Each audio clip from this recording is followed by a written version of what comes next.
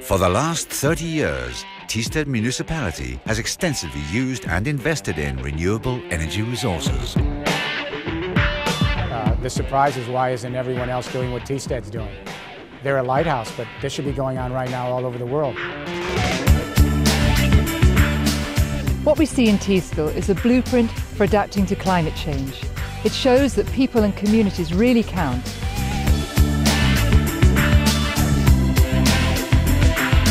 Vi er Danmarks førende klimakommune. Vi har mere end 100% produktion af vedvarende energi på strømsiden, og vi har 85% på varmesiden.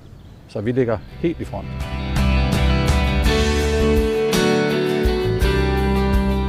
$20,500 households and 1,700 private companies are all powered by the force of nature.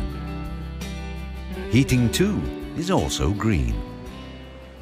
Her i Thisted der har vi, hvad vi selv synes er en unik installation, som består af kombinationen med affaldsforbrænding, geotermisk varme og nu som det sidste led også halmfyringsanlæg.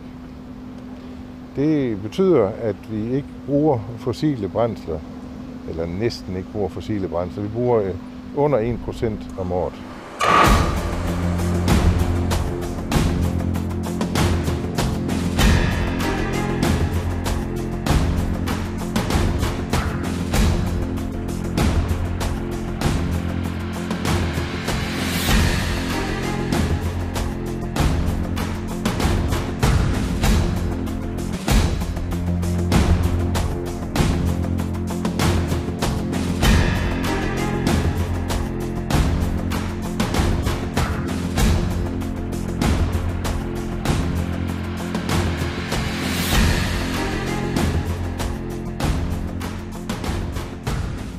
Forbrugerne i det her værk, de har en varmeregning, som kun er cirka en tredjedel af, hvad den ville være, hvis man fyrer med olie.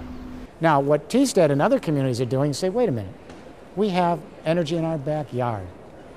There's enough distributed energy in every backyard for their needs. We have sun. Everyone has it. We all have wind. We have garbage. In the rural areas, we have agricultural and forestry waste. In the coastal areas, we have the ocean tides and waves. Under the ground, heat, thermal, hydro. We've got it all, it's distributed. So what Thisted and other communities are saying is, why not just use what we got? So we are producing our own power. It's called power to the people.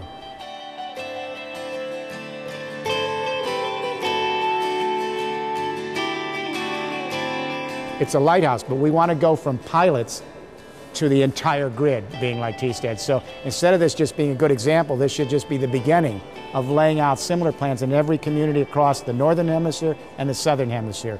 Power to the people.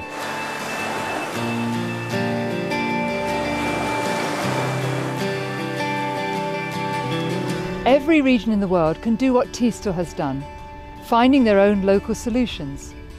And it clearly shows that we can all choose to make a difference.